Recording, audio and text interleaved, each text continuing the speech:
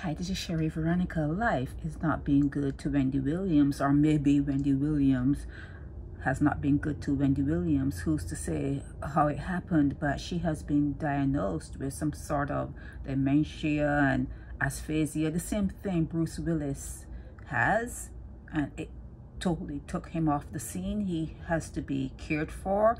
That is what she has. So I don't know. Her family, they have said that they cannot even see her because the caretaker that has been assigned by the court is keeping Wendy isolated. Whoever it is keeping Wendy Williams away from them. So I don't know if that person sees the family as being a trigger or being not good for Wendy. But since she was trying to do some sort of documentary, I think they had to stop it midway because she was forgetting and she was not coherent. So this kind of explains what's going on with Wendy. Okay, she has been diagnosed with frontotemporal dementia and aphasia, however you say those words.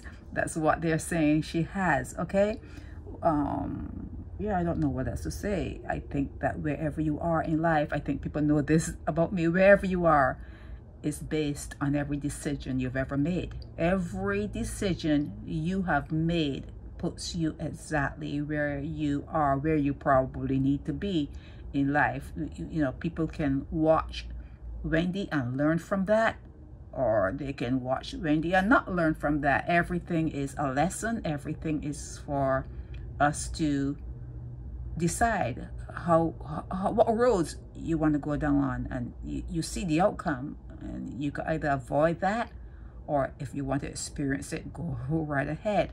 But yeah, she's a good example. Wendy Williams is a good example for a lot of things, especially in that marriage situation where she was like probably 100% into it, and you're supposed to be, for me, from my vantage point and my thinking, you're supposed to be 100% into yourself.